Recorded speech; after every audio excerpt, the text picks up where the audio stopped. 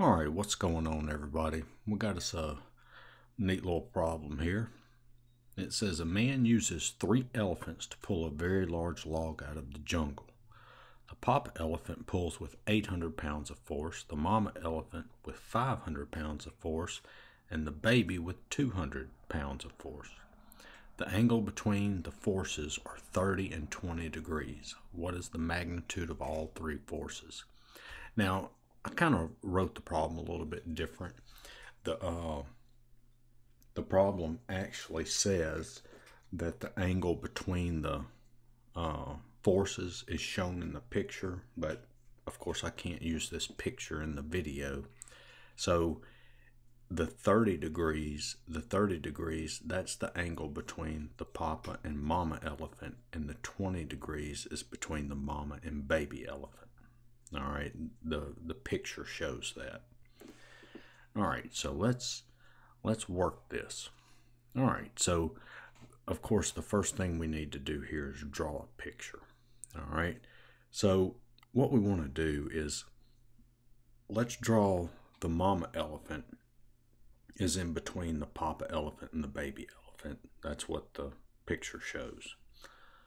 All right, so if we can look at this as we've got an XY coordinate system here, and we're going to draw the mama elephant. She's in the middle. That's a 500-pound force. And then we'll draw the papa elephant. His is an 800-pound force, so this is 800. This is 500, and then the baby elephant is 200. And this angle here is 30 degrees, and this angle is 20 degrees. And we want to know the force, the resultant of all 3 forces. All right, so I know that right there kind of looks like a degree, but that's a 0 there. All right, now what we need to do is we need to look at the 800-pound force, and we need the X and Y component. So this is the papa elephant, this is the mama elephant, and this is the baby elephant. All right, so we're going to find the XY component for this 800-pound force. So it's kind of like you're gonna, let's just kind of take this off to the side. All right, so let's take this part here off to the side, just the papa elephant vector. So we've got, I'm going to draw this, and here is the vector for the papa elephant. That's 800, and we know this is 30, and we want to find the horizontal and vertical component. So we'll call this piece of X, we'll call this piece of Y. All right, so if you remember, you've already done this in an earlier section on vectors, finding the horizontal and vertical component. So remember, we've got piece of X is equal to 800 times the cosine of 30 degrees. All right, we're finding this one right here.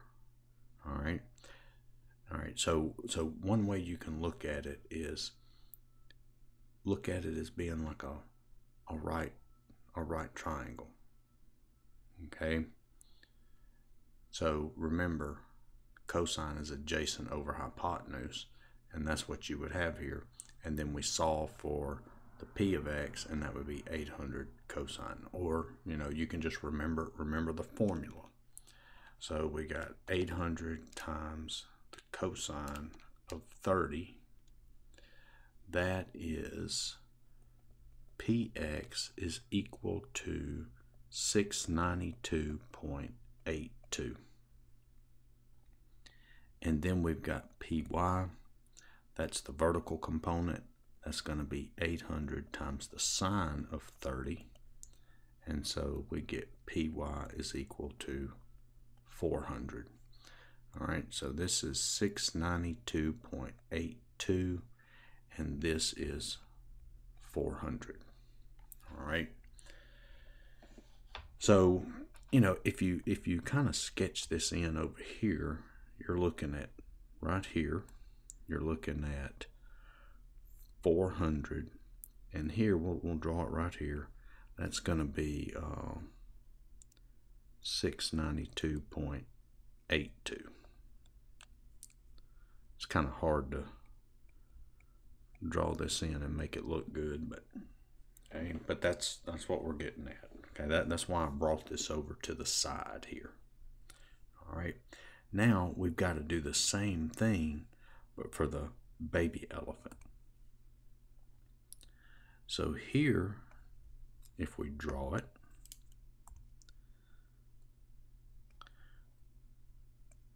there's the baby elephant. And so we're looking for the horizontal and vertical component. All right, and we know this is 20 degrees. So we'll call this BX, that's for the horizontal component. I'm just using the P, the M, and the B, and I'm just putting the subscript X for horizontal component, subscript Y for vertical component. So that's going to be what? 200 times the cosine of 20 degrees. So BX is 200 times the cosine of 20. That is 187.94. And then I have BY is equal to 200 times the sine of 20. So 200 times sine of 20, that is BY is equal to 68.4. All right. And so if we draw this in, that's going to be the 68.4, and for the horizontal, that's going to be 187.94. All right. Now, what do we do? Well, now we've got to add the two horizontal components, and we've got to add the vertical components. So we have the 400 plus negative 68.4. That's going in a negative direction. And so that's going to give us 400 minus 68.4. That is 331.6. And then we've got the horizontal components. We add those together. So that's going to be the 500 plus 692.82 plus 187.94. So 500 plus 692.82 plus the 187.94. And that's going to give me 1380.76. So remember, I added the vertical components together. One's going in the positive direction, one's going in the negative direction. And then when you add the horizontal components, you've got to add all three of them. The mama elephant, the papa, and the baby. So I add all three of those. Now, what that does is that gives me another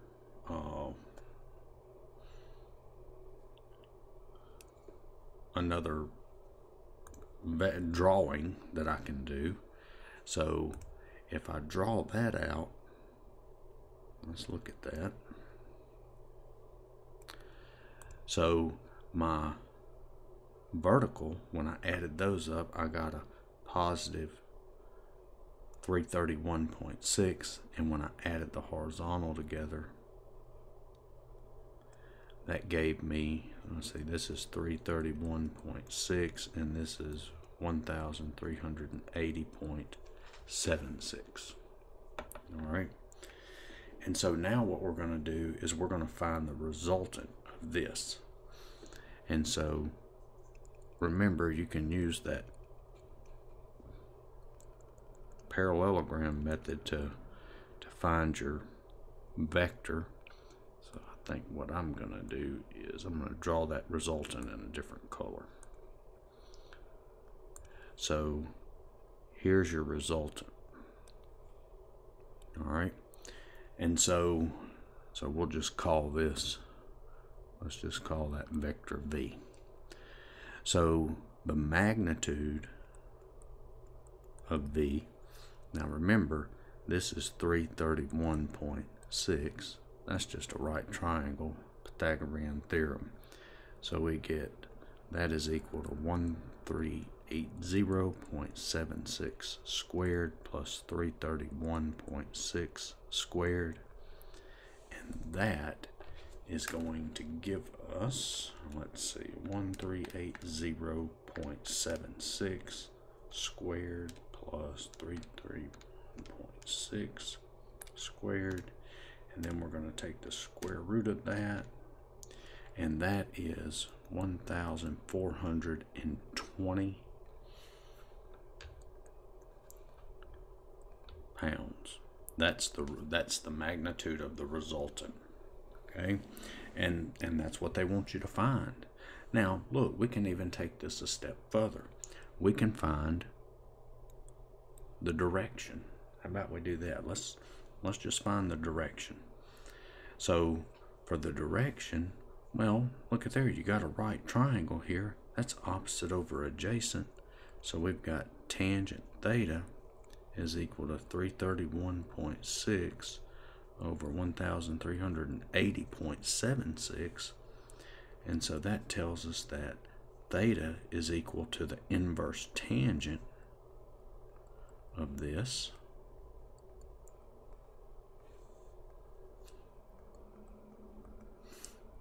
And so we get theta is equal to, so second inverse tan is 331.6 divided by 1380.76. And so that is 13.5 degrees. Okay, that's the direction angle. They didn't ask us to find it, but we did. It's 13.5 degrees. So if you looked at this and you drew the resultant in here, that resultant would be, let's see, what was the length? 1,420. So what that resultant would look like in here is it would be, well, let's see. Let's draw it in a different color so we can see it better. Maybe put it in red. So it would be right in here somewhere. That's what the resultant would be, 1,420. And this angle here would be the, was it 13? Yeah, 13.5 degrees.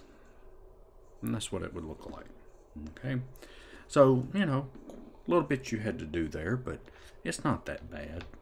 You just had to break it up and get it into two vectors here, you know, two vectors right here, and then find the resultant of those two.